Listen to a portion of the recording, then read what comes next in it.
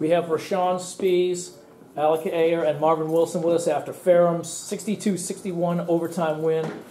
Ray, talk about how exciting that was down the stretch to come back from down 4 in regulation with 15 seconds to go, tie it up, and go into overtime and win. It was very exciting. When I came out the game, I don't remember how many seconds was on the clock. I didn't know if that was going to be the last time I was going to play.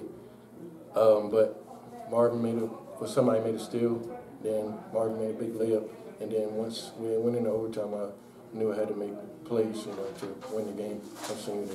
Marvin, there's got to be some pressure. You're down there all by yourself down there. The big long pass comes in. You know you got to make this layup. How much pressure was that for you?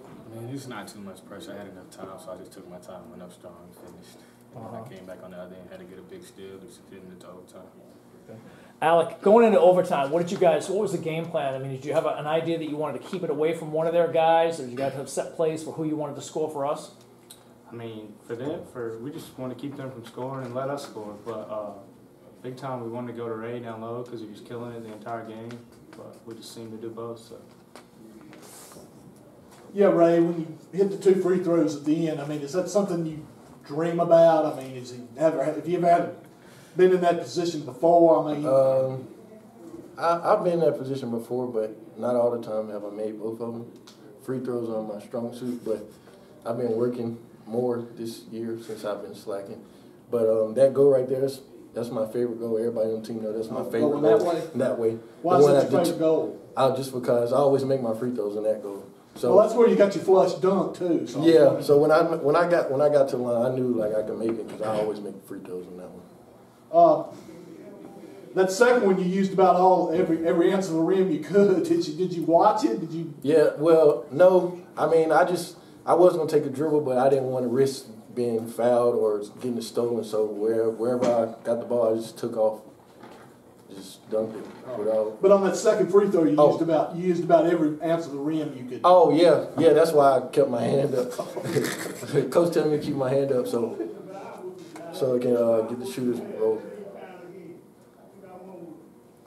You guys, it's the one thing that y'all may have learned late in the game was that if y'all could make number 50 for them dribble the basketball, some of y'all could kind of prevent him from doing what he had been doing early and just bullying his way to the bucket. Or yeah, well, Coach told me just to play him straight up, and then he told like the guards and stuff to dig.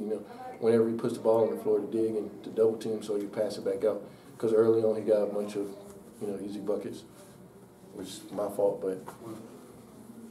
Yeah, he told us to help out. So when y'all sit down and write out could y'all as seniors write out a script this good? Or? No, that ended the way we wanted it to. Got to go out with a win. Yeah, we got winning record for the season, so it feels good. But I mean, the way the game played out, I mean, obviously, I guess you'd rather win by 30. Yeah, we would have much been a blowout, but I mean, suspense is our thing, I guess. Suspense is our thing. No. It didn't matter to me. If any one of us had the shot, I'd give it to either one of them. And it ended up being Ray, so it was big time. you guys got the conference tournament coming up. Any druthers? Do you have any idea where you'll be playing? We might play Greensboro. I think with the win we finished 4th or 5th, but depending on if Piedmont and LaGrange. If LaGrange wins, then we are the 4th seed.